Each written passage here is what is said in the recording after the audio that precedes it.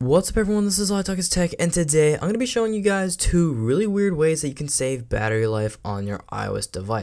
Now these features I actually haven't seen discussed anywhere on YouTube, and that's probably because they're really weird if you think about it. So these are two features that could end up saving significant battery life in the long run, or can make a difference if you're down to your last 10%. And the first tip is to not use a loud volume. Believe it or not, your iPhone has the power to push out water from its speaker. Now, if you think about it, that's kind of a lot of power that your iPhone can exert out of the little tiny speaker that it has. And so if something has a lot of power, it requires a lot of energy, and that energy is coming from the same source that powers your iPhone, and that is your battery. So I really recommend that if you're gonna listen to a song, make sure the volume isn't really too loud when using your iPhone speakers. Your iPhone also has two speakers, so lowering the volume can definitely make a difference. And this is the same idea that is used when people tell you to turn off your ringer if you want to save battery, and that's because your device not only uses its speaker, but it also vibrates. So it's good to just turn off notifications completely if you want to save battery life. Now this next tip is really weird. So basically, if you guys did not know this, your iPhone has a refresh rate of around 30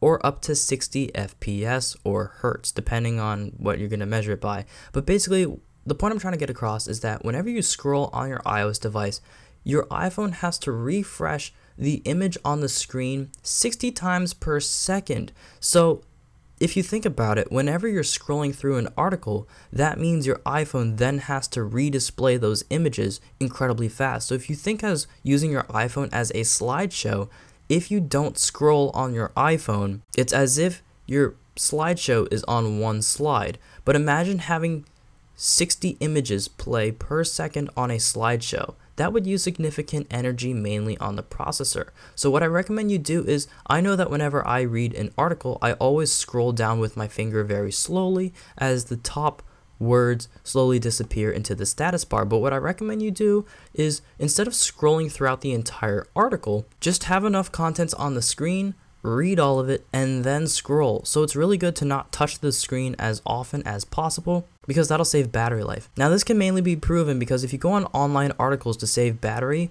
on web browsing, they'll actually tell you to turn off animations, they'll tell you to not have advertisements and all sorts of stuff. And that's mainly because it puts a lot of stress on the processor. And so if you're constantly scrolling, that is added stress. And I do know that if you stop doing this while scrolling, it can save a little bit of battery life. This can make a difference in the long run. Now, just as another bonus tip, I recommend you use a browser that has an ad blocker on it. Not only will it save you battery, but it'll speed up your internet. So I will link a really good one down below that's got a nice user interface that's actually created by the same developers as Firefox. It's not Firefox, but it is a really good web browser. So I know this is kind of a weird video, but yeah. Thank you so much for watching, and as always, peace.